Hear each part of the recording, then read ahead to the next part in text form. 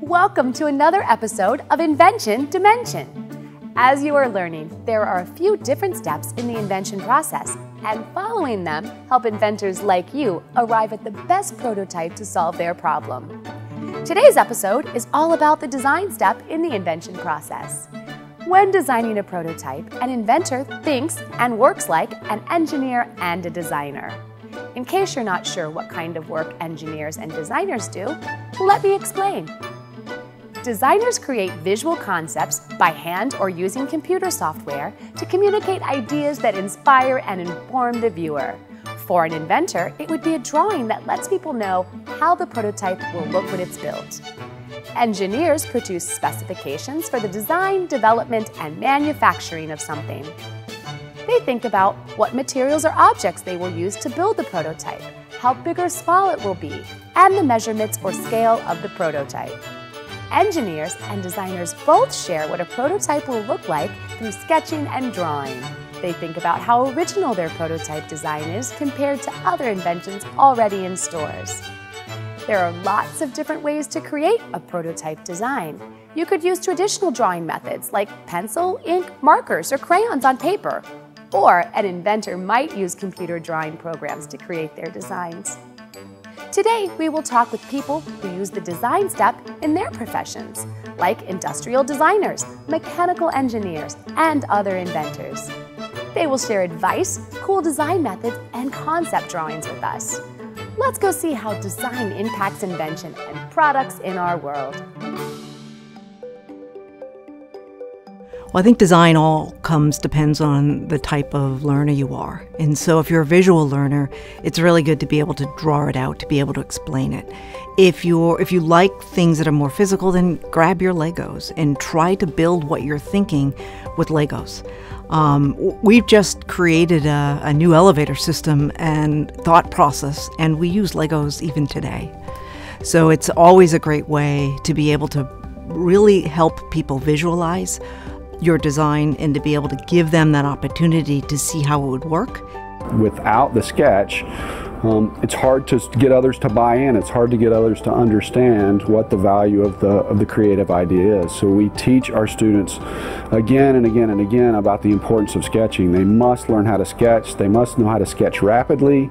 They must know how to use that as a tool to communicate with others. Pieces of a good quality sketch include information that the designer can use to communicate their ideas to others, whether that be a manager or a client or a manufacturer. And those things include it needs to have a sense of scale. In other words, am I designing a toaster that's this big or a toaster that's that big? And so putting a piece of toast or a glass of orange juice into the sketch helps establish a sense of scale.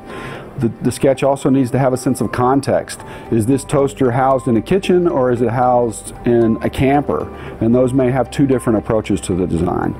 We try to get our students to draw in three-dimensional views, in perspective views, because while designers are trained to look at orthographics front, top, and right side and make the cognitive leap to what that will look like as a three-dimensional object is a refined skill, but most of their audience doesn't have that ability, so by drawing in perspective we give them a better sense and a better ability to understand the drawing.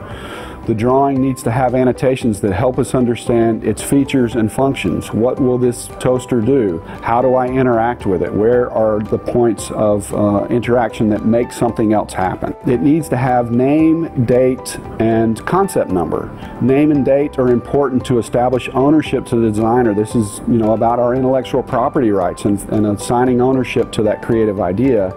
And then concept number helps me understand from a historical perspective, where did this concept come in the line of creations that we made for this project.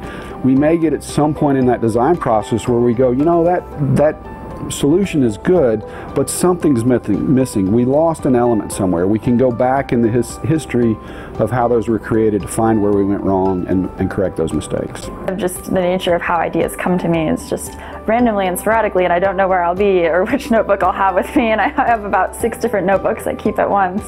And some of them are sketchbooks and some of them are just for notes. And then I also keep notes on my phone and on my laptop, and so they're really just everywhere. But the fun part about that then is it kind of encourages more divergent thinking on my part, so I start making connections between things that I didn't realize were connected otherwise. And it just really helps in coming up with innovative solutions. This is like my journal. I wrote about what things I did. I drew some models, and then I came to the final one, which is this one. And I also wrote about some research I did. This is my first invention, but I've had several designs, 5 alone on paper before I even started building, and then I added several improvements. The sketching and design process is a very important step when building a prototype, as it helps you see what your invention will look like. You'll know what size it has to be, what you have to add in there to make sure that everything looks just like you're drawing. It really helps you to understand how it needs to be created.